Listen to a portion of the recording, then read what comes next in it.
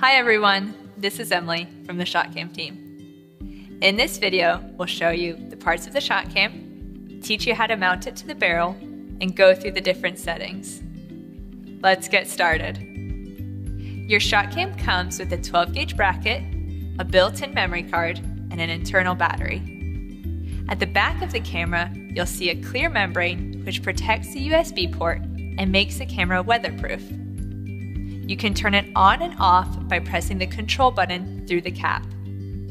Once you remove the rear cap, you'll see the USB port for charging, the control button, the LED lights, and the small hole for a hard reset. If needed, put a paper clip in to push the button. This is like restarting your computer. Now on to how to mount the ShotKam. Begin by making sure that your gun is empty. Align the ridges of the bracket pads into the grooves of the ShotKam. Make sure the USB port is closest to the barrel. Using the provided Allen key, tighten the screws but don't force anything. Once mounted, we're ready to go over the settings. To charge your camera, plug the USB cable from the back of the ShotKam into a computer or wall adapter.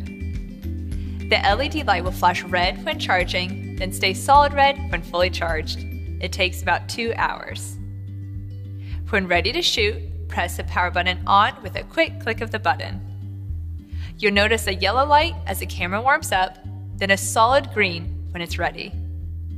The solid green means that it's recording video, but it only saves the video if there's a recoil.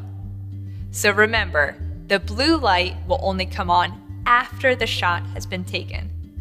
The time from before, during, and after the shot will have been saved. Now, if there isn't a shot taken within 20 seconds of closing the action, then the camera will go into sleep mode to conserve battery. You'll notice a slow flashing green light when in sleep mode. Now, how to use the ShotKam's Wi-Fi. Start with the camera off, then hold the power button down for 3 seconds. Release, and both LEDs will light up yellow. A few seconds later, one will turn green. The Wi-Fi will enable you to connect your smartphone, iPad, or tablet directly to the ShotKam.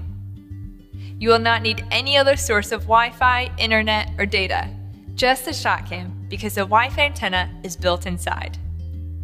The Wi-Fi enables you to select your settings, whether brake action, semi-auto, or pump, align your reticle, which is a crosshair or red dot seen in our videos, and download your shots while in the field. All these changes can be made through our ShotKam Pro app, which is available in the Google Play or App Store. For more info on how to use the app, please watch our app tutorial video. Now you may be asking, so how does the ShotKam work? Well, it works with what's called an accelerometer, which registers forces to tell it when to record. When shooting sporting clays, for example, you'll load your shotgun, then close the action. This force will trigger the ShotKam to begin recording a video, but it only saves the video if it feels the force of the recoil. If there's no recoil, for example, you're walking between stations, then the ShotKam will dismiss the video and go into sleep mode. If 2 shots are taken within 6 seconds of each other, then it registers them as a true report pair and knows to save both shots on the same video.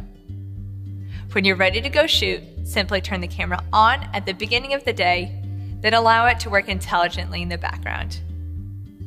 Turn it off at the end of the day, and your videos will be saved on the memory card. We hope that this tutorial is helpful, and if you have any questions, please send us a message on the Contact Us page, send us an email, or give us a call. Thanks for watching, and have a great day.